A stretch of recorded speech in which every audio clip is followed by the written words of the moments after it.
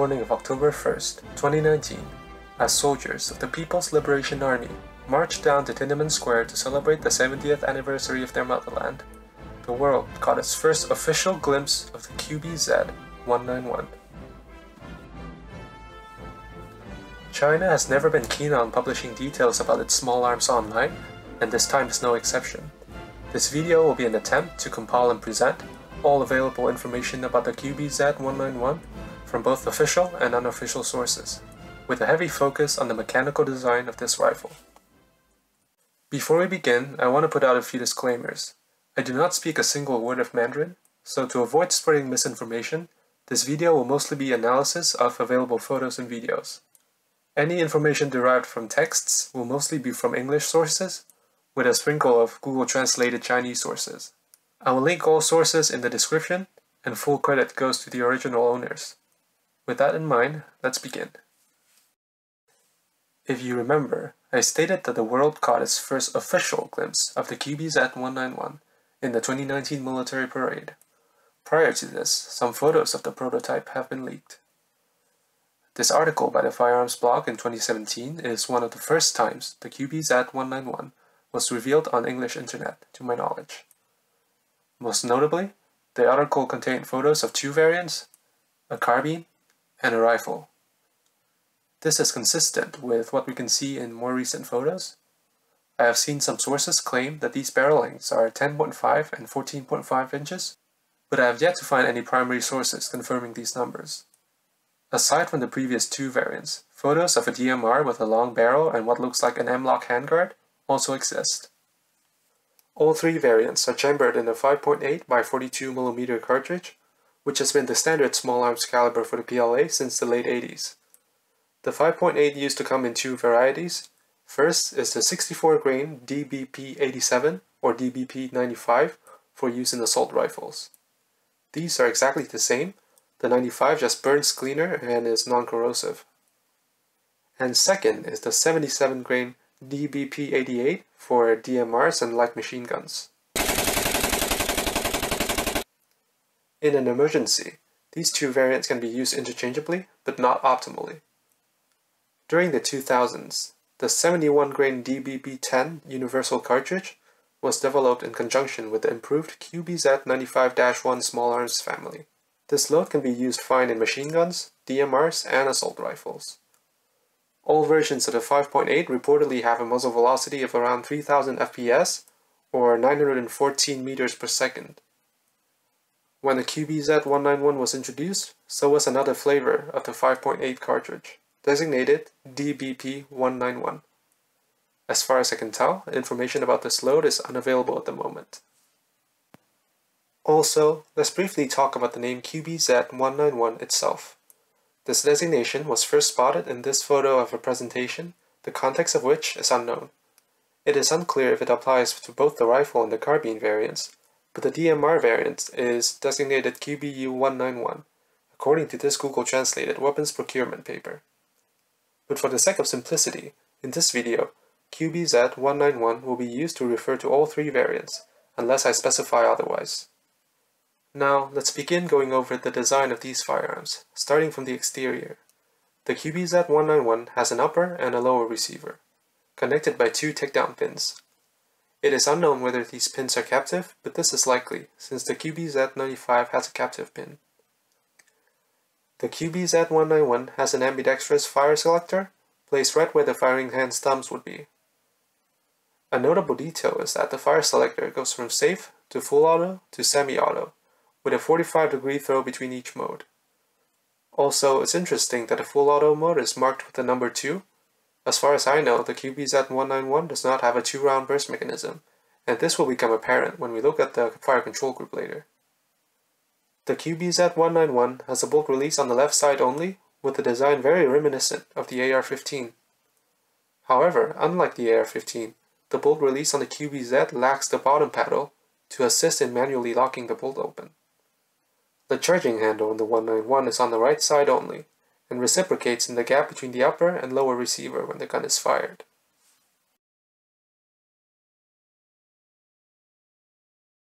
The magazine catch is similar in design to that of the CMMG Mk47. in that it has a paddle extended to the side, which can be pushed by the trigger finger. However, only the right side of the paddle is enlarged and striated, favoring a right-handed shooter. Both the rifle and the carbine sport the same polymer handguard, with permanent Picatinny rails at the 12 o'clock position, as well as provisions to mount additional Picatinny rails at 3, 6, and 9 o'clock. It should be noted that the folding front sight assembly is not attached to the Picatinny rail. Instead, it is fixed to a metal sleeve mounted inside the front of the handguard. This sleeve is attached to the handguard by 2 screws on each side and 1 more screw on the bottom. My guess is that the metal sleeve is there to reinforce the front end of the polymer handguard from being crushed. If you take a close look at the metal sleeve in this photo, you can see that it looks like the sleeve is dovetailed into the gas block.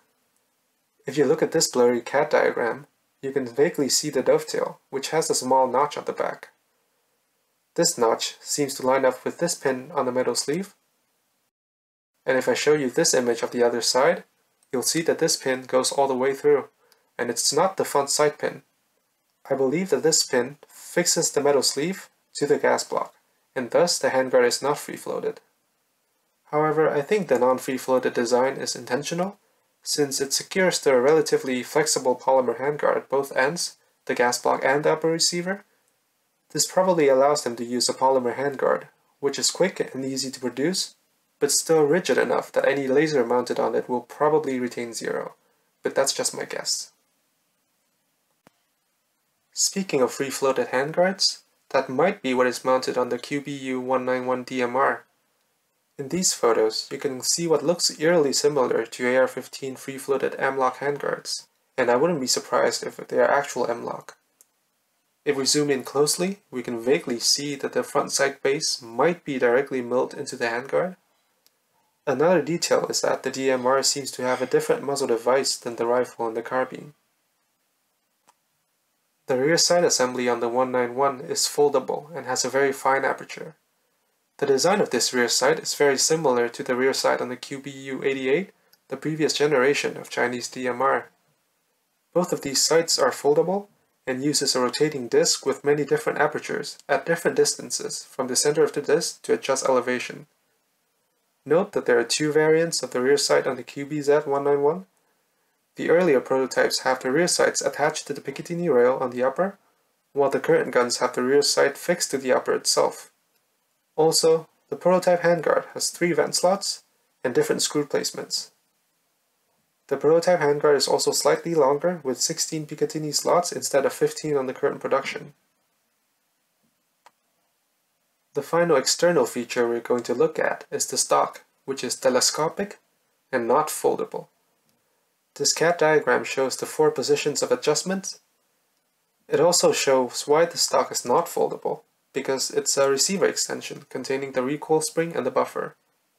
So far it looks like the QBZ-191 has a lot of AR-15 DNA, with the fire selector, the bolt release, and now the receiver extension. The AR-15's influence will be even more obvious when we go into the internal operations of the QBZ-191, which we're gonna do now. We come back to this diagram again, and here we can see what looks like an AR-15 stall bolt carrier group. However, there are some important differences. On the AR-15, the bolt carrier is cylindrical, and it nests inside the cylindrical upper receiver.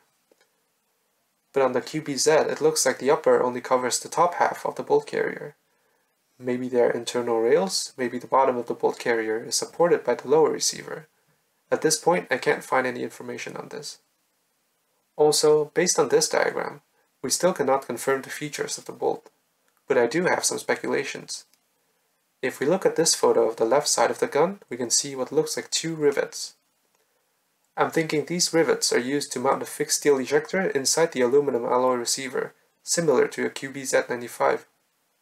Now look at this slow motion footage of the 191. You can see that the case only starts to eject when the bolt is already pretty far backwards. Compare that to this slow motion footage of an AR-15.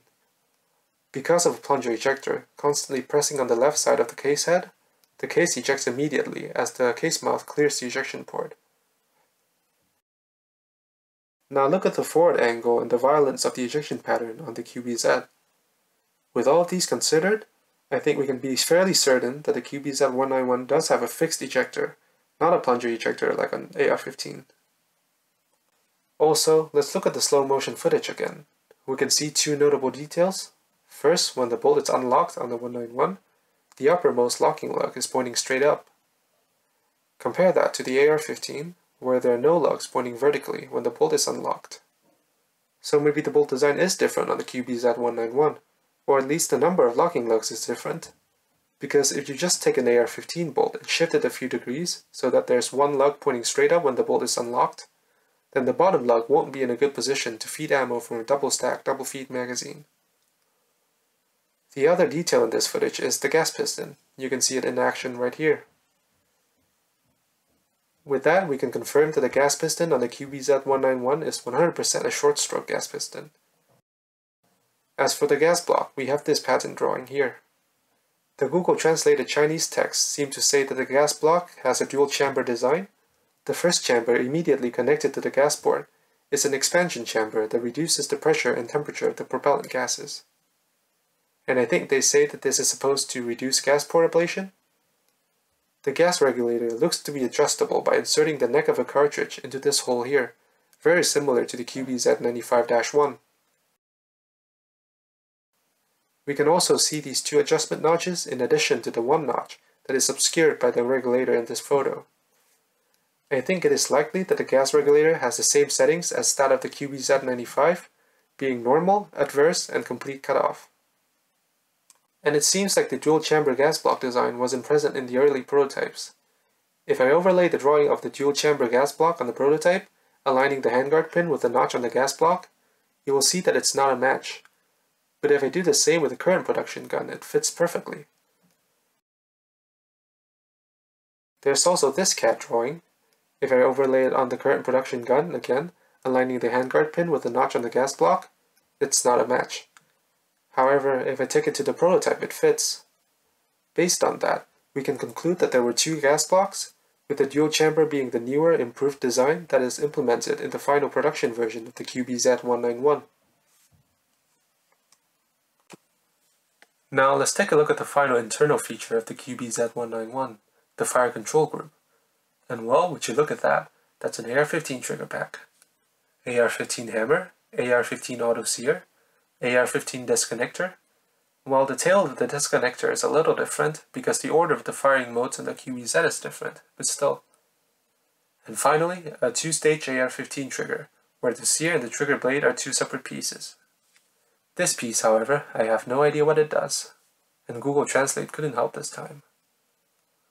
Also, I mentioned before that the QBZ191 probably does not have a burst mechanism, and I came to that conclusion because I don't see any ratchets in the fire control group. Maybe there's a variant with a burst mechanism, but I haven't seen any info about it. And hey, even though I said it's an AR-15 trigger pack before, let's be fair to the Chinese because they did not just straight up copy it. If you look at the exterior of the rifle, you cannot see any pins from the fire control group. This, combined with what looks like a sheet metal housing here, led me to believe that the QBZ191 trigger pack is removable as one unit, very similar to that of the QBZ95. And on the 95, you can remove the trigger pack with 0 tools.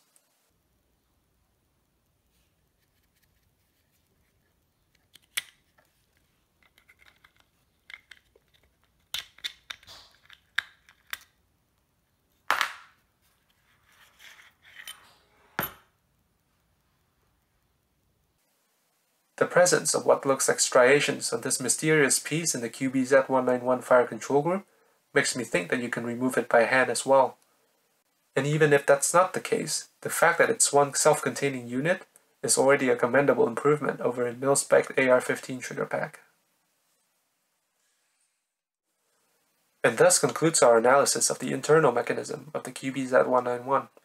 Now let's look into the accessories, starting with the most important of all, the magazine. There have been photos of 2, maybe 3 variants of the 191 magazine so far, all of which are of a rock and lock design, of course, and have a capacity of 30 rounds, except for one variant. I'll begin with the most common variant, the one in the 2019 Parade. We can see a small slot on the magazine. The slot is a round count window present on both sides, that allows the shooter to see the round count, but only when it's 5 or lower. I have seen plenty of comments saying that this is a knockoff PMAG, which I partially disagree with. I think it's undeniable that the exterior of the QBZ magazine looks almost identical to an AK PMAG. However, that's not the important part of a magazine. First, the locking surfaces on the QBZ magazines are unique. On the QBZ magazine, the mag release locks into 2 recesses on both sides of the spine, instead of the one lock on the spine like an AK magazine. Second, and most importantly, the QBZ is chambered in a proprietary cartridge. This means that they had to design the feed lips geometry from the ground up so that the magazine feeds reliably. And even above that, a different cartridge means a different weight that the magazine spring has to lift, different port pressures, different bolt velocities, all of which must be calculated to have a properly functioning magazine.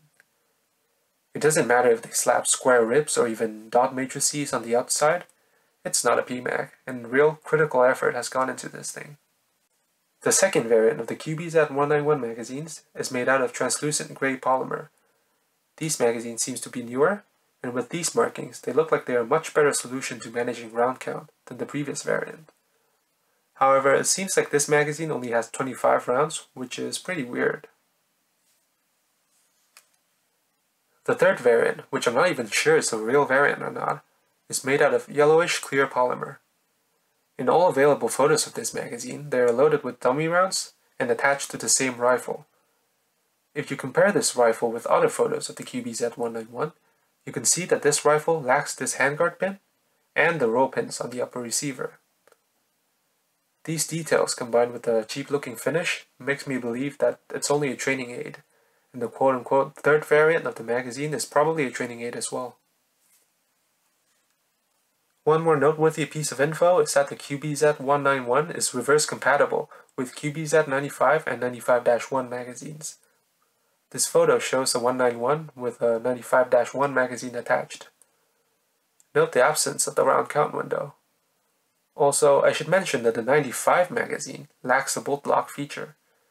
Here you can see that the follower on the spine of the 95-1 magazine is exposed to engage the bolt catch, while the spine of the 95 magazine is enclosed.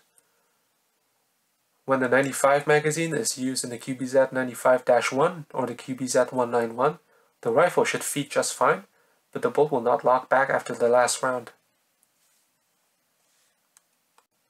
Another interesting accessory is the magazine coupler. It seems to be made from sheet metal and only allows for one mounting orientation. The next important accessory is probably the optical sight. Let's start with the standard infantry optic seen on the rifles in the 2019 parade. It looks like there are 2 variants of this sight. One is designated QMK152 with a hand-tightened screw and a Picatinny mount for the QBZ 191. The other is designated QMK171 with a QD lever and a proprietary mount that interfaces with the scope rails on the QBZ 95 rifle family. The scope itself is the same as far as I can tell. It is a fixed 3x magnified optic and has a bullet drop compensated reticle with steadiometric ranging capability, very similar to an ACOG. This photo kind of shows the eye relief of the optic, which looks pretty comfortable. We can also see the yellow illuminated chevron. This illumination is powered in daylight by a circular fiber optic light gathering unit above the scope. The brightness of the reticle seems to be adjustable with a rotating shield covering the fiber optic. It is unclear whether the reticle can be illuminated in low light using tritium, but no obvious battery compartment can be observed. The scope body of the QMK also closely resembles that of an ACOG, with an eyepiece housing mounted to the main body from the rear using 4 screws. The positions of the windage and elevation turrets are also similar, so I would assume that the internal mechanism is similar as well. Based on this assumption, I would look at the engineering drawings of the ACOG to see how the QMK works. Here we have the main body, the eyepiece housing, and the prism housing inside. We can see that the contact between these 3 elements is shaped kind of like a ball joint, which allows the prism housing to traverse lightly. This traverse is controlled by the elevation and windage turrets, which is how the scope is zeroed. And this is as far as I can explain the sight since I know next to nothing about optics. Yeah, and also there's a removable rubber eyepiece. There are at least 3 other optical sites that were spotted on the QBZ-191, all of which I have almost no information on, except for a few photos. The first is this one, which may be thermal or light intensifying night vision. Since this image shows the scope being used in daylight with the front cover open, I'm leaning towards thermal. The second scope is spotted on this photo of an early QBU-191 being tested. It looks like a very basic rifle scope with an elevation adjustment turret. The windage turret is probably on the other side. This thing that looks like a narrowed ring suggests that the magnification might be adjustable. Note that no battery compartment can be spotted. The last scope is spotted in more recent images of the DMR. These look like an improved version of the previous scope. Both the windage and elevation turrets can be seen, as well as what looks like a battery compartment and illumination adjustment knob for the reticle. The objective bell is more compact, and the possible magnification ring is much more pronounced. Another interesting detail is that the scope mount might be an integral part of the scope body. The next noteworthy accessory is a possible IR laser and Illuminator combo, spotted in these screenshots from a promotional video for the PLA Navy. In these images, we can clearly see the Illuminator, and while we can't confirm that the laser is there, based on the shape, it's highly likely. Next, we'll look at the vertical foregrips. This footage shows what seems to be multiple variants, but the most common version seems to be the one in the 2019 parade, with integral bipods and electronics. The front of this foregrip has a button with PTT printed on, which some people have speculated to be an abbreviation for push to talk. The rear has a power button on what looks like a battery cap, and a bunch of other mystery buttons. Also note that the bipod legs are solid in the 2019 parade, but in this newer photo they are skeletonized. Aside from that previous foregrip, I can only find one more in real footage, which is this one. This also has integrated bipods, but the electronics seems to be gone. There are also these cat drawings of another foregrip, this time without the bipod.